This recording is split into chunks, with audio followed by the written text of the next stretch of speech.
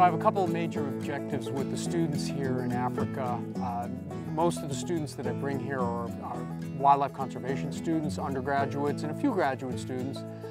Really what I'm trying to do is get them different sorts of experiences. The first one is a real field immersion experience, and that's been a huge benefit of working with EcoTraining and getting them out in the field for a month in a field camp and having a lot of different kinds of field experiences.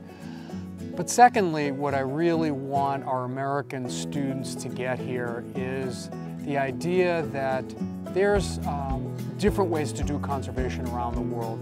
There are different sorts of landscapes, there are different political systems, there are different cultures. And so that results in people thinking about how to do conservation slightly differently. I think the advantage of coming here is that I'm working with individuals who are undertaking conservation work and training from a quite different perspective. They're obviously local here. They have enormous experience with this landscape, much more so than I could ever get in my career coming here just part-time. But also, I think that what's most important is that they look at conservation from a different direction. They're not thinking about it from the way a scientist would think about conservation.